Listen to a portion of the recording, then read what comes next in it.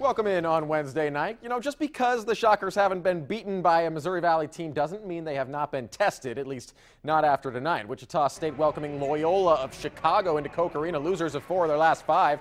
Shots just not falling early on. Ron Baker's 3, that's got to go in, right? Nope, but to Cale Cotton.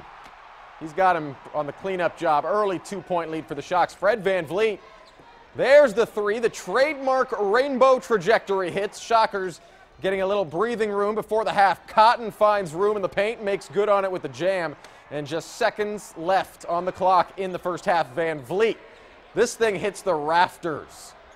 He had 16 in the first half alone. Wichita State up 6 at halftime. Second half now, the Shocks running away. Fast break for Ron Baker, slamming it home. 38-30 at that point. Wichita State under 7 to go. Shocks up 11, but not satisfied. They find Van Vliet again. He had 27 tonight, a career high, and it's a 58-47 victory for the Shockers as they are now 19-2. They are also 9-0 in the Valley for the second time in school history. Rachel Kilmer now live at the Roundhouse. Hey, Rachel. Yeah, hey Shane, after the game, Loyola head coach Porter Mosier, he was visibly frustrated, saying, you know, there's really not much you can do when you have a guy like Fred Van Vliet going off for a career-high 27 points. He said that the biggest dagger that the Shockers had wasn't the quantity of buckets, but the timeliness of them.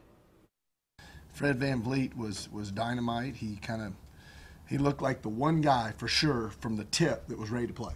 Early on, guys missing layups and just easy things that we usually don't do. The rhythm of the game just wasn't flowing for us, so I just took a little bit more on this to be more aggressive, and I was able to find some good opportunities there. Timely shots by Baker and Van Vliet. It's just the same script. Man, that shot at the end of the half, and some of the shot, Baker and Van Vliet, just timely shots, and you got to give them credit. That's what great players do, and they keep doing it. Now, usually after games, it's kind of difficult to get coaches and players to talk about the next game because they are very much focused on the now, the moment. But that was not the case tonight. That is because their upcoming game is a road game this Saturday, a top 25 matchup at Northern Iowa. Reporting live at KAKE Arena, Rachel Kilmer, KAKE Sports.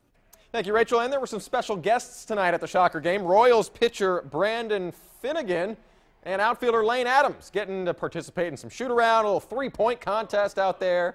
Shockers actually tried to recruit Adams as a basketball player before he decided to pursue a pro career in baseball. The Royals signed autographs for fans earlier at Academy Sports and Outdoors. You can see that video right now on KAKE.com.